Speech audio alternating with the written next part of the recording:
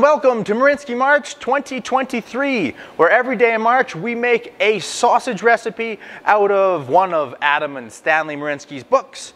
Last year we did home production of quality meats and sausage, which I think is one of the best sausage books out there still. It gives you the how and why behind what you're doing in sausage making.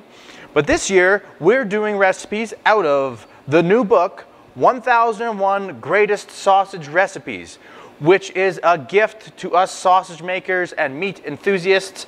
Adam and Stan have traveled across Europe and North America for the last 20 years compiling recipes, and they put it all into this jumbo book.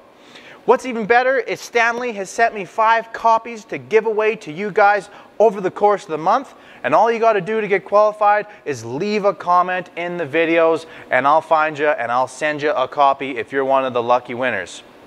So, without any further ado, let's get into 1001 Greatest Sausage Recipes by Adam and Stanley Marinsky. Hello and welcome to another glorious day in March. And on this glorious day in Marinsky March, we are making the Blanquet de Baleares from page 123 of 1001 Greatest Sausage Recipes by Adam and Stanley Marinsky. This sausage hails from Spain, and it falls into the head cheese category or meat jelly category. It is described as Blanquest de Baleares is a short cooked pork sausage popular in the Balearic Islands and eastern regions of Spain. The sausage is often added to stews or served with rice. That sounds pretty nice at these eastern islandic regions of Spain. So, I have all the meat here. It has some really neat spices in it. It's got some pine nuts and cinnamon, and it's going to be a pretty neat sausage. So, first step is it calls to cook split pork heads in 95 degrees Celsius water until meat separates from bones. Recover while the meat is still warm. If this isn't the first head cheese video I put up this March, you will know that I don't have any pork heads for the month of March. So what we're doing to replace pork heads is using pork hocks. I have 2 pork hocks here, one off a hind leg, one off a front leg. Doesn't matter what leg you get them off, they are interchangeable. And then I'm going to throw some pork skin that we saved off a belly in with them. And then when we get that boiled to the point where it just falls off the bone, we are going to cool it down, separate all the gristle out. We're going to do that. It just says recover the meat. Maybe we'll get a little bit of gristly stuff in there. And then we're going to grind it with this pork belly and pork fat. Then stuff it and mix it and serve it warm. But first steps first, to the water. All right, look at that. Look at all these different head cheeses we have going on. Have you seen this video yet? Have you seen this video yet? This one's for this video. So, just enough to submerge these hocks in the water. Perfect. Chuck them in there. We don't add any salts or spices or anything. Some recipes you can add some herbs and stuff. It starts to pick up the flavor. Here's our skin. Simulate that head. So I don't have a lid for this one. The lids are being used up. Oh, maybe I do. Stand by for lid. Okay, have the lid. We're just gonna boil it till it's tender, till it rips apart. So I'm gonna keep an eye on these over the next 45 minutes to an hour, is about as long as it's gonna take, and then whichever one's ready first is the one I'll be working on. Okay, and now, time to pull the meat out for the Blanquet de Baleares. All right. Yeah, that meat's ready to come off the bone. While that's cooling down, we can grind through our other meat. Okay, so there's our steaming pile of pork hocks and skin. While that cools off just enough for me to work with it, I have to grind this through a 1/4 inch plate or 6.5 millimeter plate anyways. So we'll run that through while that chills. And this just come out of the freezer, by the way, so it's a little bit stiff, which is nice for the sake of the grinder. So there's our pork belly and pork fat ground up, ready to receive our cooked pork meat and then be spiced up, stuffed, rested, and cooked. So the recipe says to remove gristle from this. It doesn't say anything about the head, or the skin I should say. A pork head would have skin on it, so I'm not sure if I'm supposed to leave it in or take it out. So I'm going to leave it in because I think that's going to help with creating a gelatin or the jelly or the cheese of the head cheese. And it also doesn't say if this is supposed to be run through the grinder. I think you're just kind of supposed to shred it, so I'm going to shred it up, pull it apart as if it's kind of a pulled pork. Get rid of that bit of skin's got too much hair on it for me. So there's the skin kind of mushed up.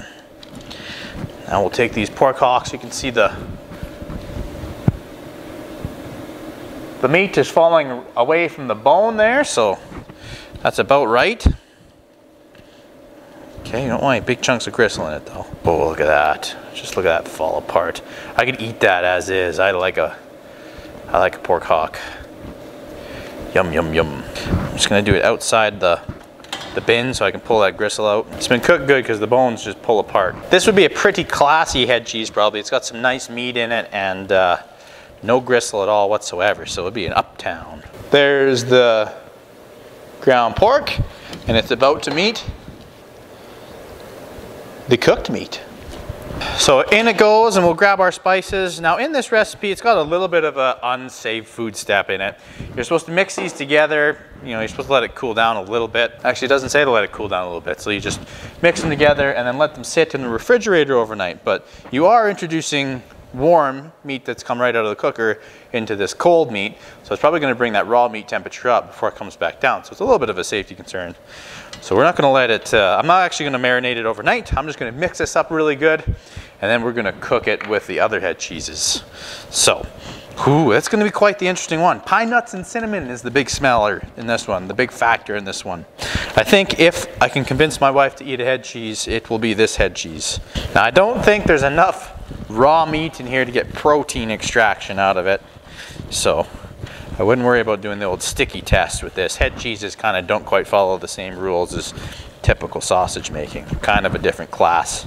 Okay, so I think the spices have been mixed up good enough. Now we're going to hook up or stuff it into the manual sausage stuffer and put them into 29 32 millimeter hot casings. Be little itty bitty head cheeses. I'm used to seeing big sandwich sized stuff. That's why I like Marinsky March. I get to do new things. You get to go on the learning experience with me. Here we go.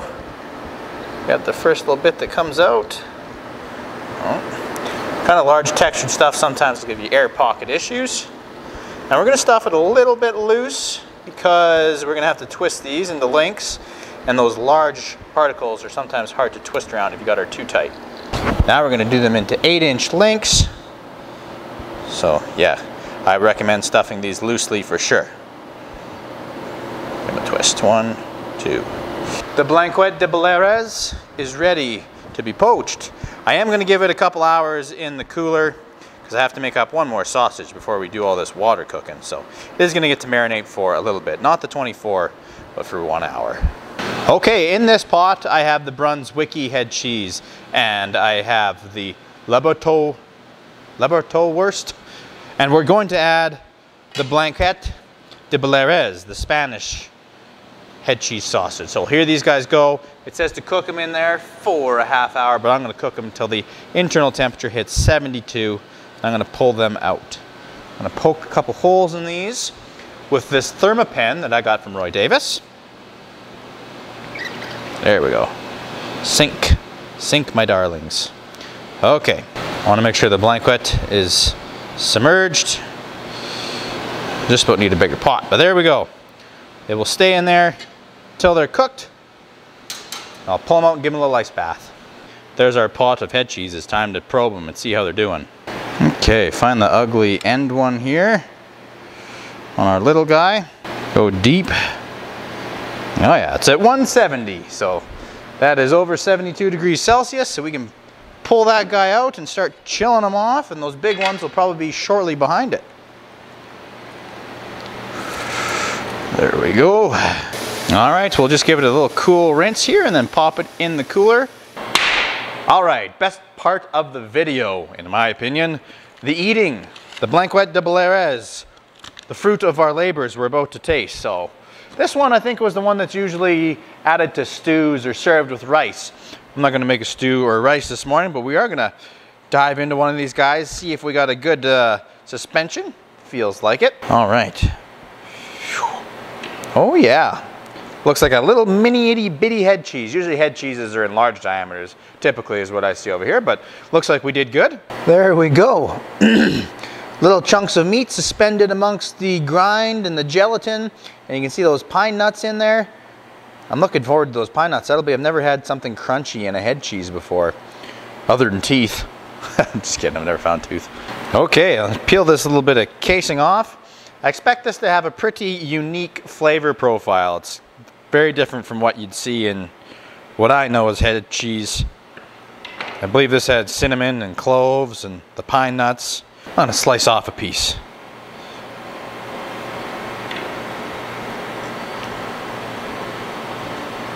Oh wow, wham, very aromatic herbs like the cinnamon and cloves and nutmeg, hit you right away. And then there's nice chunks of pork meat in there, and the gelatin, and the pine nuts have kind of lost their crunch, but they give it kind of a earthy, nutty taste. That is very, very good. Very different from what I would call a head cheese and what I've had before, but I sure like that. Enough to have another one right away. I'm not sure how that'll work with stew and rice. Well, I guess, maybe. But that's yummy. Pretty unique. I don't know what you'd serve it with, other than just straight up to snack on. But, well, that was fun. Something new. Something way out of my normal. The Blanquet de Baleares. I hope you liked it. I hope you like seeing new things. If you do, give it a thumbs up and subscribe. And I'm going to make a different sausage like this, excuse me, every day, all March long, out of 1001 greatest sausage recipes for Marinsky March. Thanks for watching, guys. Take care. I love Marinsky March. Yum.